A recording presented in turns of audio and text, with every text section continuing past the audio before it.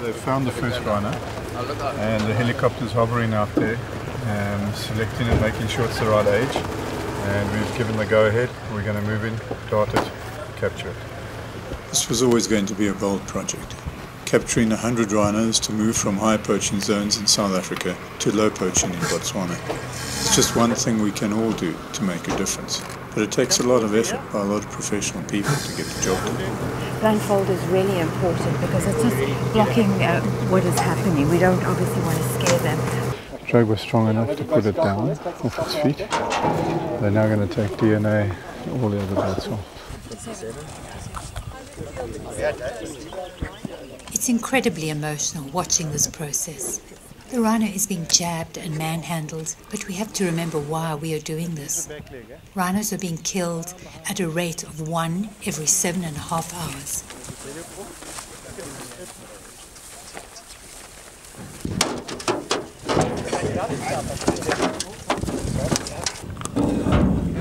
It's important for us to document this moment.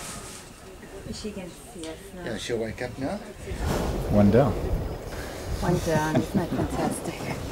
It really is. The first.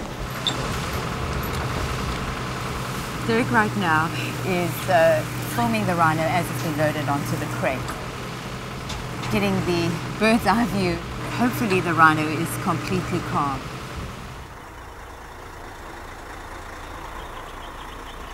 This is a massive exercise. Moving 10 rhinos at a time isn't easy. We decided to move them by air in a Russian-made Illusion 76 to reduce the security risk and to reduce the stress to the rhinos.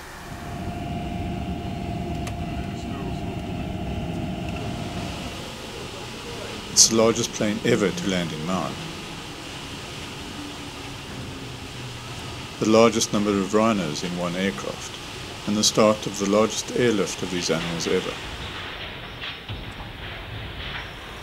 A crew of over 60, a lot of moving parts.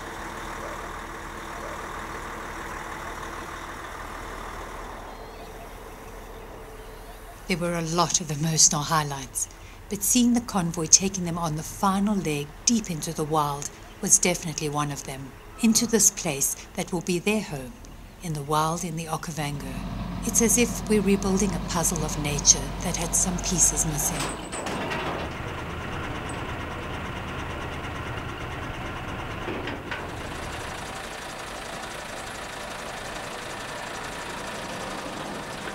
And finally, last details completed.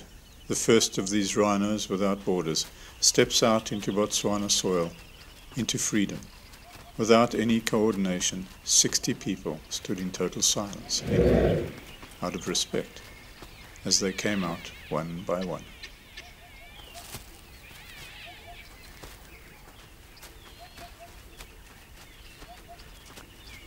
That respect and gratitude must go to the government of Botswana for supporting this, and to the combined teams of Great Plains Conservation and beyond, and of course, to you all and everybody that has supported this. Thanks for supporting us. Let's keep going.